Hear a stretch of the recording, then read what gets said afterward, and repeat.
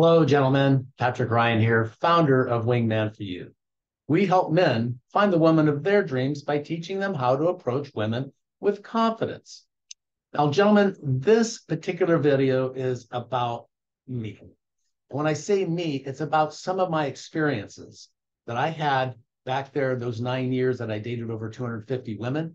And I want to tell you the reasons why I experienced this specific type of situation more than once. In fact, more like probably close to a dozen times. Guys, I met a lot of women during those times. Now, this I'm talking about between the beginning of 2008 and the beginning of 2017. So those 9 years, I dated over 250 women, and I asked them many questions. I was very curious about what they want out of men, and of course, what they're getting from being single and the single scene and dating in that particular time. So while I was doing that, of course, some of these women, they're very attractive. They're very persuasive. They're very loving, you might just say. And here's what oftentimes happened. And again, probably close to a dozen times. I would meet somebody. She's very good looking. She seems like she's got her shit together. She's got a great job. She wants to spend some time together. And we move into a relationship fairly quickly. Let's say 2, maybe 3 weeks later, we figure, you know what? We're having a good time. We get along really well. Let's see where this can go.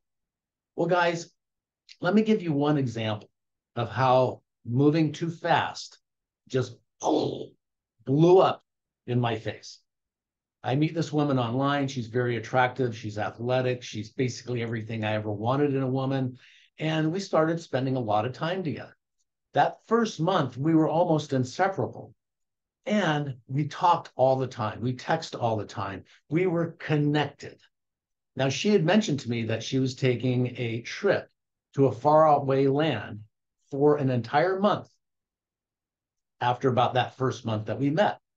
I was happy to drive her to the airport, which I did, said goodbye, and she said she would keep in touch if she could. She would be in an area that had very little access to the internet.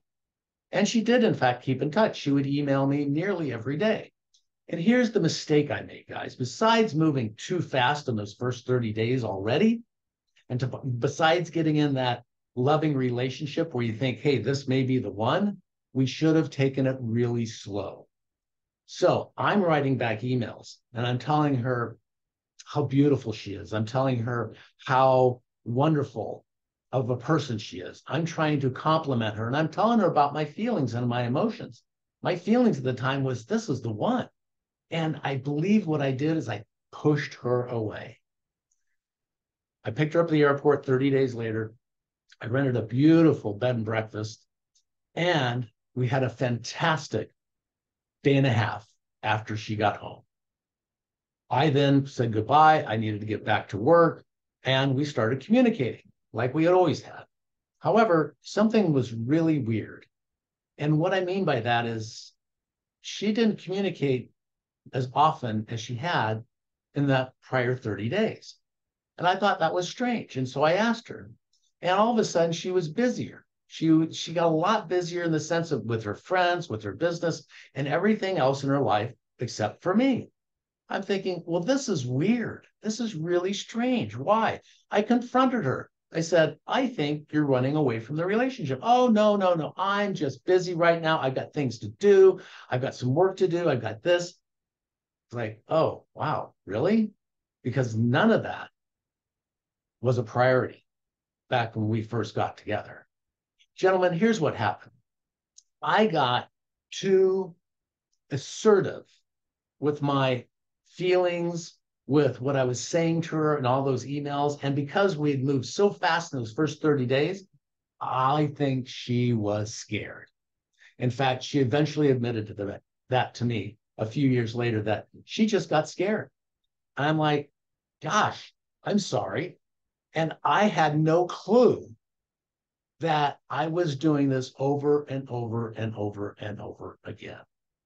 And that's why approximately 12 of those women that I dated during that time ran away in a very short period of time. They got scared. So guys, here's my recommendation. Take your time. You meet a fantastic woman. Take your time. Get to know her. Sit down with her and have long conversations about the past, about her current state of affairs and where she's going in her future. Make sure that your values and your beliefs in life and what you want align with theirs. My suggestion also is if you're really attracted to her, do not jump in the sack for at least 3 months. Because once we do that, the emotions start rushing both for her as well as for you. So take your time. Know that if she's the one, she won't get away. Sit down and talk, learn about each other, make sure your values and your beliefs align. Don't make the mistakes that I did by pursuing them to a point that they got scared. Guys, I hope this advice has really helped you understand a little bit more about relationships and landing the woman of your dreams.